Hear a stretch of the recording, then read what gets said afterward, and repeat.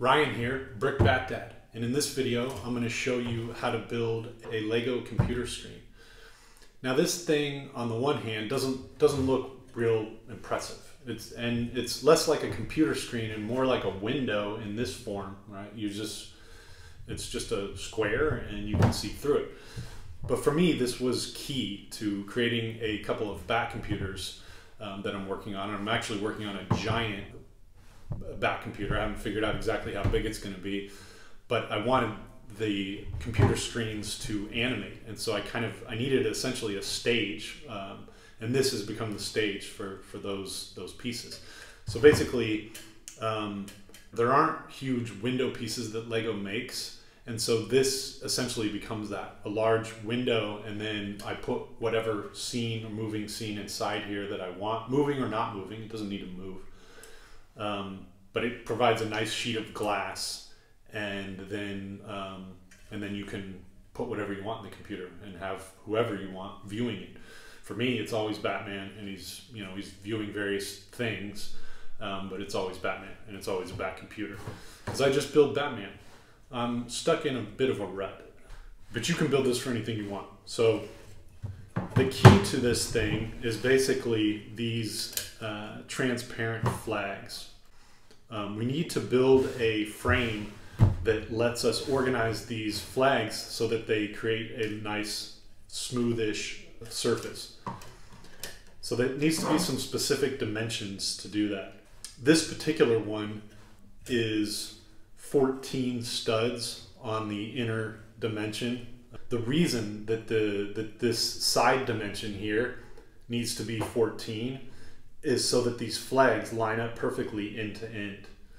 Once you clip them in and bend them over and put them end to end, and that was the key for me with this build, is figuring that out, that when you put those end to end, that they look perfect. Originally I tried not bending the flags over and having the clips straight, which was silly because the bar had half a stud in there, and so it was difficult to get them to line up, but you just simply bend them over and then it worked. Anyways, so that needs to be 14 studs, and I don't think there's any other trick to make that side of this computer screen longer. And then this dimension can be as long as you want. You can make a super long display, but I think it gets a little weird. I chose this size because I thought it was about the aspect ratio of a widescreen TV.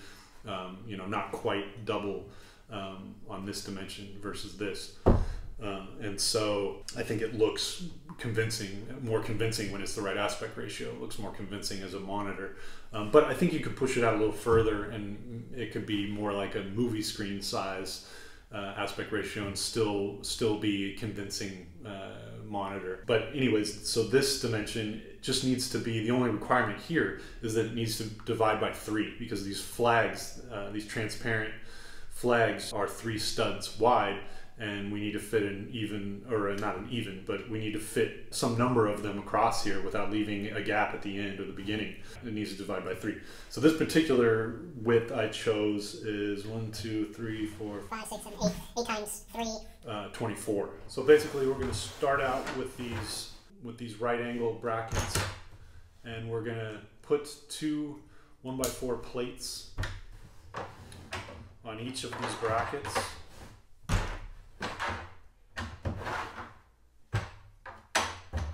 And then once we've got that, we're going to put our 1x14 on top of it. And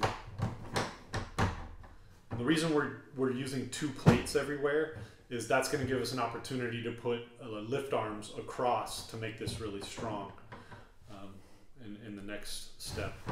Okay, so the 1x14s, because that was the height we needed for this to be, so that the flags fit perfectly. And then we'll use the 1x16s here to do the rest of the width. And on one side we'll use 2 plates, 2 1x10 plates. And then on the other side we'll use 1x8 plates, 2 of them stacked up. And what that'll do is when we use this 1x16 The reason we use the 1x10 is it gives us the ability to reach all the way over with the 1x16, so it's supported on both sides. And then we just finish with the 1x8.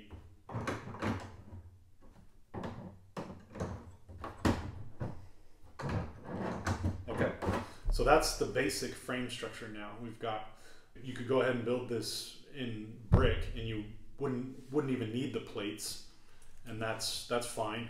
But because we put the 2 plates between the 2 layers of bricks, that gives us a chance to use these lift arms, and we'll just put a bunch of these in. I like to put them where the bricks end, because that's where they tend to peel off. But you can play with different places, putting the lift arms to. Like what I like to do is, when I think I've got it in enough places that it's not going to fall apart, just start twisting it and see if it falls apart. And if it does, put some more lift arms in those places, and then twist it again. See if you can get to the point where it's pretty strong and doesn't come apart.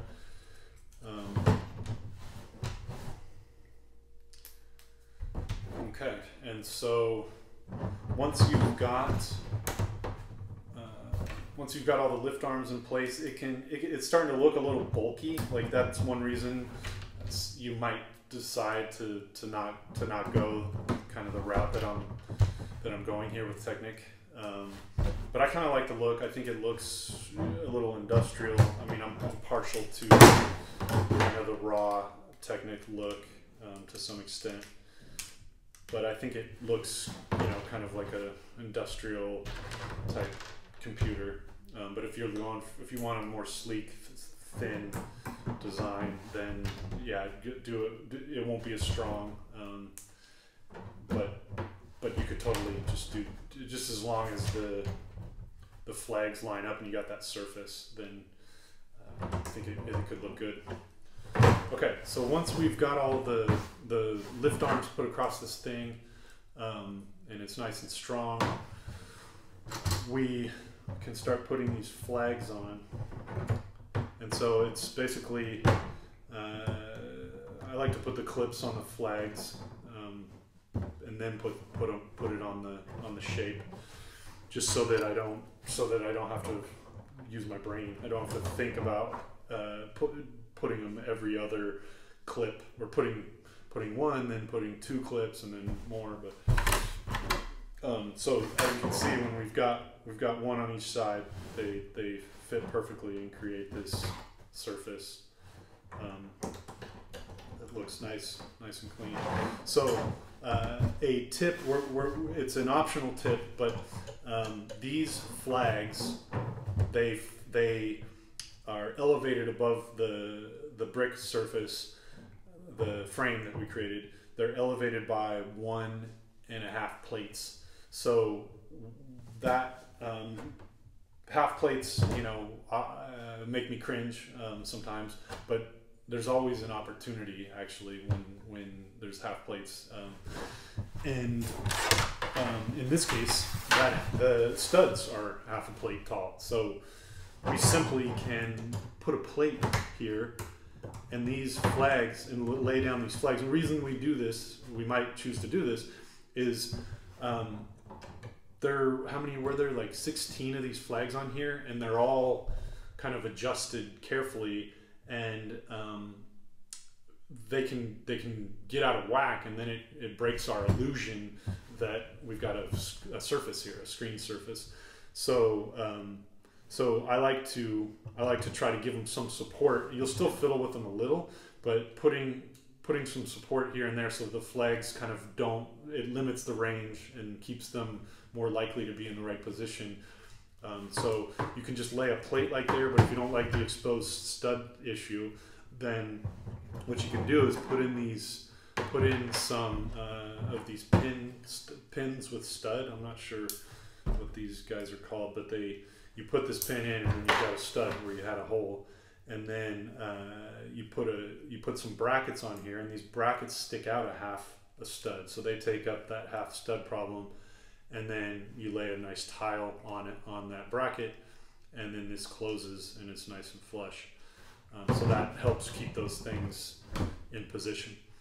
But like I said, it's optional, and it is going to obscure some of the view of the screen. In my case, I use black when I do it, so it kind of just blends in with the frame. And I don't like to build whatever I'm building in the computer screen super close to the edge anyways, so it kind of works out for me. But it is more building, and there's probably some cool things people could come up with that go right to the edge. So you decide. So we'll keep adding these flags, and